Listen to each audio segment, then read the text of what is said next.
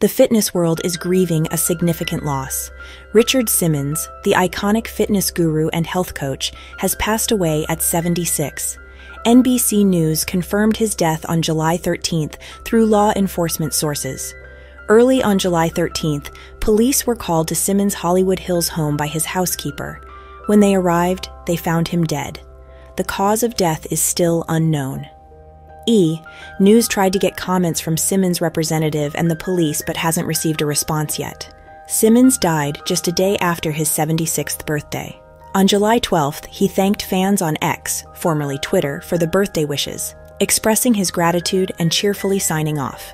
Known for his lively personality and boundless positivity, Simmons became famous in the early 80s with his Slimmins Gym and Sweatin' to the Oldies aerobics videos.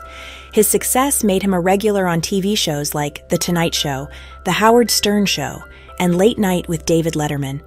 In 2016, Simmons addressed rumors about his withdrawal from public life on The Today Show, explaining he wasn't being held hostage but needed time to take care of himself due to knee issues. He emphasized that he always did what he wanted and just wanted some time alone. Despite stepping away from the spotlight, Simmons's positive outlook on life never faded. Thanks for watching.